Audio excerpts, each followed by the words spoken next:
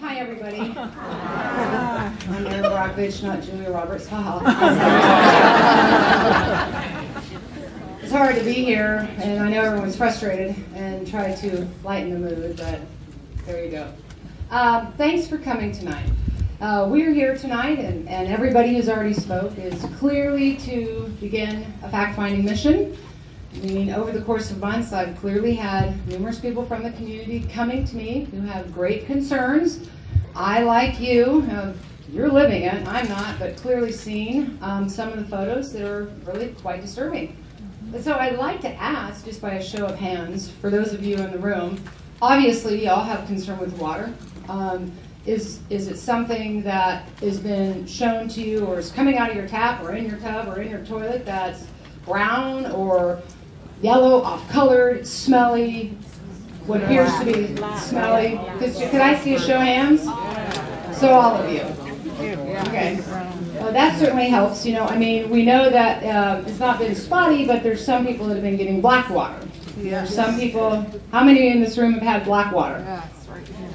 So, good portion of you. The rest of you, are you seeing, are you getting brown, discolored, yellow? Yes. All smelly, smelly, smelly water.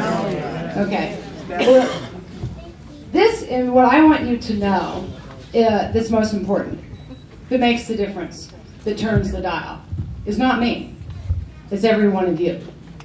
You are the persons living in these communities that are being delivered undrinkable, we deem certainly not safe, water, and you have great concerns. It will be your voice, your collective voice, coming to meetings like this. We want the meetings to continue to grow, contacting us, making those phone calls, and standing up and saying, our water is filthy. It's disgusting. It stinks. It smells. We need help. This has been going on for some time, and it's gone on long enough. So tonight is a fact-finding mission. I want you to know that you can call or email me at any single time, but as we get the community together, as we hear from more of you, as we begin working through this, we will find a whole lot of answers. But the one thing that's most important to me tonight that I want you to know when you go home, you're going to move the dial. Your voices, your neighborhoods, your community, and getting a hold of your officials, contacting your municipality, not one, not 10 of you, 100, 1,000 of you. Do it. That's what makes the difference. I've been doing this for 22 years. And I can assure you, when you start using your voices, when you stand up collectively, get your information together, and start making those calls, start banding together, and start insisting that the water that is provided to you by this municipality is clean, and you have every single assurance that it is safe for you and your children. I will be here to support you. Bob is here to do a lot of the chemistry work. We'll be down on the ground. One thing that we have discussed is starting to test at the tap. There's a lot of unanswered questions, and my concern tonight and why I'm here tonight is to hear your concerns, to begin to answer your questions so that we can begin to find ways to have a solution sooner than later for you, because it's not acceptable. Certainly not the photos I've seen, the complaints I've heard, the concerns of the citizen, that this has gone on this long and we do not have this problem resolved immediately. So I'm not going to sit here and talk all night either. I want to hear from every single one of you what questions you have, what concerns you have, how we can begin to answer it, how we can begin to mobilize you, and how we can begin to find a solution to your problem. So, Bob usually always has something to say. What I'd like to do is tell you what's going on. Give you some sort of an explanation as to what's causing this, the history of what's gone on, and then Erin and I will open up questions for you, because I'm sure you're going to have a lot. And the easiest way to just explain this to you is to start from the beginning and kind of give you a little bit of a better understanding where your water comes from and how the water utility can stand in front of you and tell you this drinking water is safe. For those of you that attended their meeting, I mean, they stood there with a straight face and said, this drinking water is safe. It meets or exceeds all federal and state Safe Drinking Water Act requirements. When a water utility professional starts his conversation by telling you his water meets or exceeds all federal and state Safe Drinking Water Act requirements, he's hiding something. You do not begin with that as an explanation.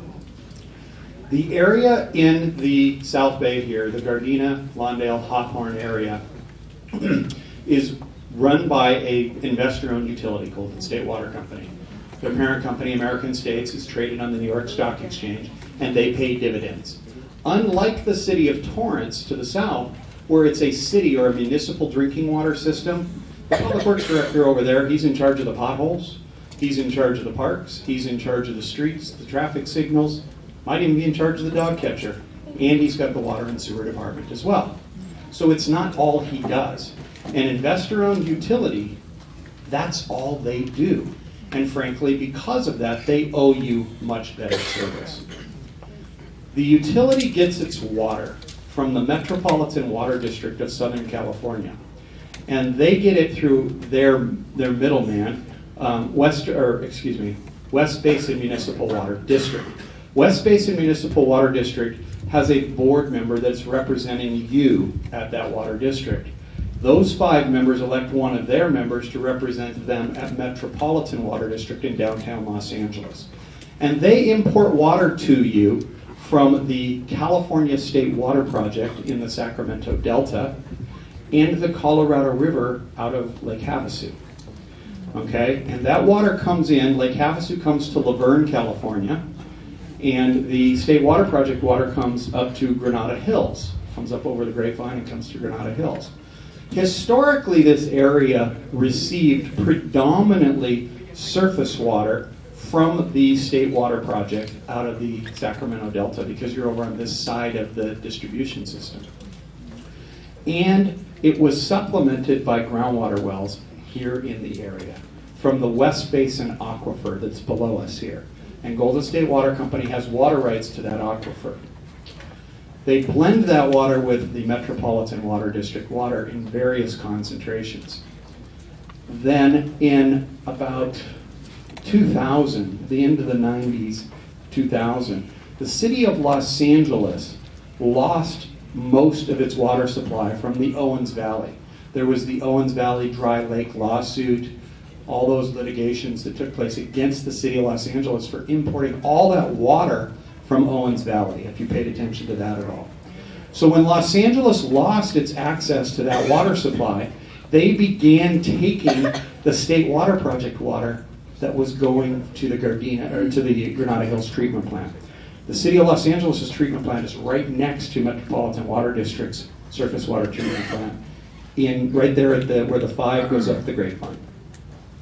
So when they lost that, more Colorado River water came to this area, okay, to West Basin. So the Colorado River water is low in organics, but high in salts, total dissolved solids. The Sacramento Delta is low in salts and total dissolved solids, but high in organics. Organics are decaying grasses, leaves, mosses, things like that. So you have that water quality coming into the Gardena area. You have the Colorado River water coming into the Gardena area, and then you have the groundwater coming into the Gardena area. Now, because of the organics in the water coming from the State Water Project, several years ago, several decades ago, Metropolitan Water District began a process called chloramination. Chlorine mixed with ammonia to sequester the chlorine's reaction with organics that will form what they call disinfection byproducts. Some of you might have looked on your consumer confidence reports. How many people actually look at their consumer confidence reports that come out every year? They actually have all the water chemistry on them. They're very difficult to read, but they do send them out. On there are what they call trihalomethanes and haloacidic acids, and those are regulated disinfection byproducts. And they don't want to form those, so they feed ammonia to the water, pure nitrogen ammonia, and it binds with the chlorine molecule to not cause those reactions to continue to occur, not forming disinfection byproducts. Then they mix that water with plain chlorine in the groundwater. So your chlorine is bringing up water that is naturally high in iron, red and brown, and manganese, black. Okay? And what happens is when you chlorinate water that has high levels of dissolved iron and manganese, meaning you don't see it in the water, but you hit it with chlorine. You ever hit like a porcelain tub with like a bleach cleaner and it kind of makes a red stain? That's precipitation of the metals. They fall out of solution in the water and precipitate into the solid form that you can see, smell, and taste. And so what happens is they chlorinate the wells only. They don't chloraminate the wells. And then the water precipitates out the metals, which go into the plumbing, the distribution system here in town. And then that water mixes with the predominantly imported Colorado River water. When those two waters meet, it's like oil and vinegar, oil and water. They don't like each other. They don't blend together well. And what happens is the chlorine says, hey, there's some extra ammonia in this water. And the chlorine that precipitated all those metals jumps on to the chloramination, which creates a weaker but more persistent disinfectant. And so what happens is then the system builds up all this precipitated iron and manganese.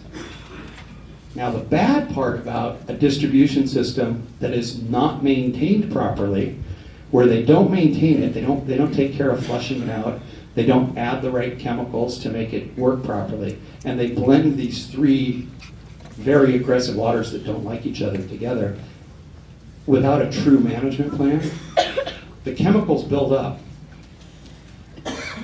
Iron and manganese in a distribution system pipe are like candy to bacteria. And so there's what they call iron and manganese bacteria, or biofilms that'll start to grow in the pipes.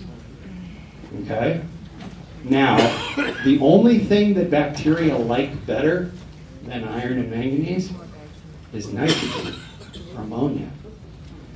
And so as the chlorine becomes consumed in the disinfection process in the distribution system that's so poorly maintained, it has a huge chlorine demand, and the chlorine's trying to kill the biofilm. It breaks free from the ammonia, and that's like candy to these guys. And so you have these huge biological reactions taking place in your plumbing that cause both scaling and corrosion and iron and manganese precipitation and accumulation. And they've just made the problem worse, continually making it worse. And what you were first experiencing is you were experiencing these hot spots around town. Somebody'd call up and say, hey, my water's real black and it smells bad. And they'd go flush over there. Or, hey, my water smells bad, and they'd go flush over there. And they were just spot cleaning the system, which in fact made it worse. If one of you on that side of town complained and they came out and flushed it, you were responsible for destroying the plumbing and the laundry of everybody else in your neighborhood, because as they flushed your water out, they were just causing the other water to become more contaminated. So they've gotten really sophisticated, and I don't know where this came from because it's actually a 100-year-old process. They're doing directional flushing. It sounds really sophisticated, and they're putting arrows in the street, and they're looking real scientific. It means they're flushing water downhill. It's not a scientific process at all. It's the appropriate process. But flushing alone is, as somebody said earlier, I think it was Helen, is a temporary fix. Until they get after this water chemistry and they understand it, then they're going to continue to have the problems. Now, I cannot say this enough tonight. The water is not safe to drink when you can see these chemicals in it, period. And I am very concerned of what you can't see, those biofilm and those scale that are actually growing because of the lack of maintenance of this system. It's very, very frustrating as a water professional to hear my peers and colleagues stand before you and say, the water is safe to drink because it meets all regulations. Not very many people in this room realize, but the city of Torrance received a Division of Drinking Water citation. And I'm not calling out Torrance, and I don't mean to embarrass them, but in November 2014, not that long ago, same time you were experiencing this problem, Torrance was cited for a manganese violation at one of their wells. Nobody said anything, it wasn't even discussed. I found it for another reason. But this is manganese, and this is what the Division of Drinking Water told Torrance they were in violation for. Well, how the citation was written was they were in violation for producing it at the source. So your water, when your community water system tells you your water's safe to drink, it's tested in Laverne, and it's tested in Granada Hills, and it's tested at the well. It's not tested in that gigantic bioreactor that they've created and failed to maintain. It is not tested. Manganese, they'll tell you, is a secondary drinking water standard that is only for aesthetics. I will tell you, drinking this quantity, things are measured in parts per million and parts per billion. This is parts per 100. I mean, this is ridiculous. People are like, oh, will you take a test of that? I don't have to. This could cause serious illness immediately. Okay? It's to be able to say strychnine. Everybody knows now what strychnine is. It's a poison. I could put half strychnine in a bottle of water and tell you that water meets all federal and state safe drinking water standards. Do you know why? Strychnine's not a regulated contaminant in drinking water. So if it's not on the list, it's perfectly okay. I will tell you, manganese can cause a number of illnesses and immediate distress if consumed at this level. So this water is not safe to drink. They're going to tell you, and you're going to hear this, and the politicians, I apologize, are going to hear this, that the United States infrastructure is in great disrepair. And that is a true statement. We are trillions of dollars behind as a nation in repairing our water systems and our sewage collection systems and our bridges and our roads. Those are all true things. Cities that had water utilities for the last 50 years were putting money away for, depreciation, it's called. What's your depreciation component? Well, if you have a $50 million water system, you put $5 million away every year. At the end of 10 years, you got $50 million to replace what was used. Used depreciation. You depreciate cars, you depreciate equipment. Okay, that's a process. Governments do it as well. And they do that. Unfortunately, city councils and mayors, they don't like to pass rate increases. Okay, so they're not real popular to pass a water rate increase. And worse yet, back in the day, before there was some legislation changes here in the state of California, mayors used to have projects. Hey, I'll look really good if I put in that new swimming pool. My police department needs a raise. How about those softball fields or that soccer field? And the money in water utilities across the country was taken by elected officials rather than to replace the pipes or the infrastructure. That all is a plausible argument. We all have heard it, and we all understand it, and we all know it. But Golden State Water Company, they take depreciation too. But they don't take depreciation with the city finance director. They prepare taxes. And they have tax attorneys and tax accountants. And what do? They take depreciation and they report it to the IRS. And then that money goes somewhere, and they pay their shareholders on Wall Street a dividend. So have they been lying to you, the people of Lauderdale, Hawthorne, Gardena, or the IRS? I say let them pick their poison.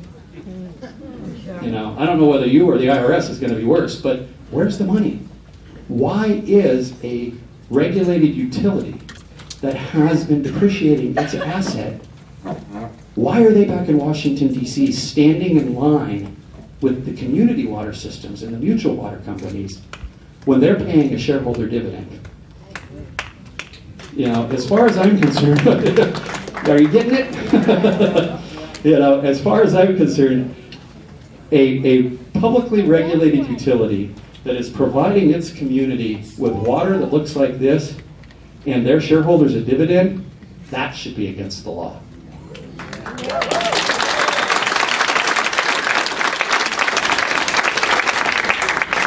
Because a mayor will answer to you at the ballot box. The president of Golden State Water Company making a $1.6 million salary, he'll listen to a shareholder that ain't getting a dividend. And that's how you get to those folks. But until it's illegal to provide you water like that and continue to pay dividends, we're going to have a problem. What we anticipate doing is moving forward with you two ways. I'm going to just announce it, address it, and then see where you guys want to go as a community, and then answer your questions.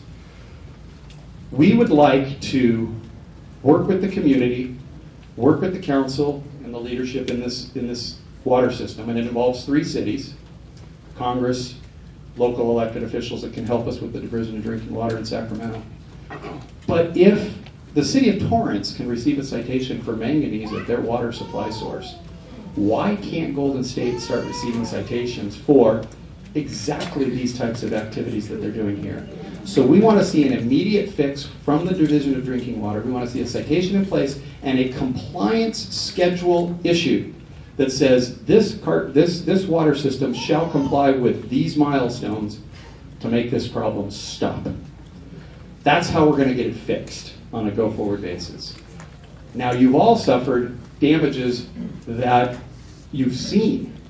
I mean, I was talking to people that their landlords are coming out to their apartment buildings and saying, why has the water gone up double? Well, because when you get water like this in your bath, you let it run for a long time before you fill it. Or when you're going to go get a pitcher of water, you let it run for a long time. When you flush the toilet and it's black and you got guests coming over, you keep flushing it until you get some clean water. You're using a lot of water. Okay? How can we say that you all are wasting this water, and Golden State Water Company has some of the highest rates in this state? How can we be allowing you to clean their system on your dime? That's number one. And if that got you upset, that water that's going down those gutters that I've seen people picking up and throwing on their bushes, thank goodness somebody's doing that. I got news for you. You're paying for that too.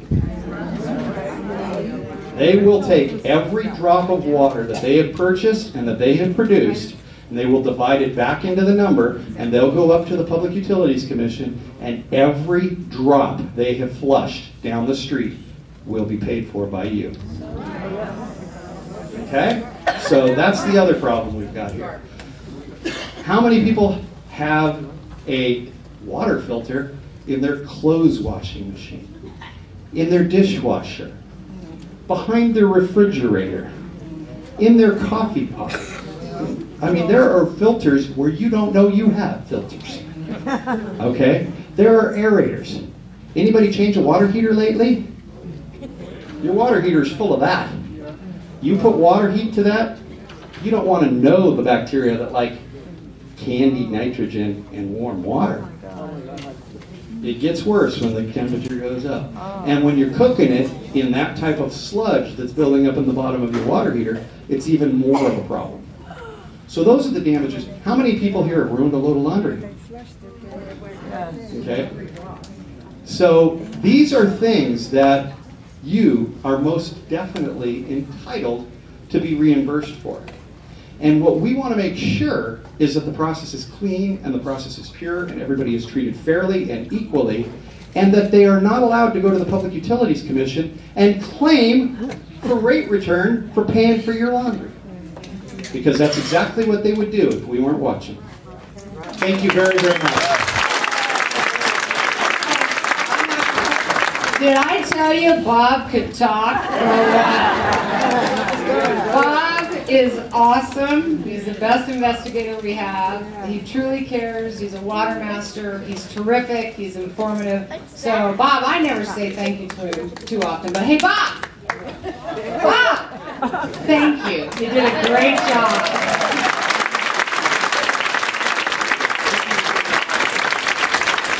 I'm really glad you came. Again, I'm sorry it's on difficult circumstances, but I'm going to end tonight with what I began. You can turn the dial. Part of our job is to support you, provide you education, awareness, information. You can begin to make better choices, different choices, one that will protect you and your family, I am all in favor of you lighting the phones up at your water district, lighting the phones up at your politicians, holding their feet to the fire. I have seen across this country, and you are not alone. We have a crisis, a situation like we see tonight, where you are now being delivered really third world water is happening across this country. Where change begins is with you. We've seen it happen in other states where people rally, they push, we have grand jury indictments, and guess what's happening? CEOs of these companies are going to jail. And it's about time, and it will happen with your help. So it's not an easy task. It won't be overnight, but it can be done. And I want to thank you for coming out and speaking out, and don't ever be afraid to use your voice. I see this happening way too often. We think because we're not the politician, we're not the doctor, we're not the scientist, we're not the attorney, therefore our voice doesn't matter. That is absolutely not true. You will turn the dial, you will do it here, and I thank you for coming and for everybody's time tonight. And we'll be back, we'll have more meetings, and first thing tomorrow, light those phones up. Start making those phone calls, put some people's feet to the fire.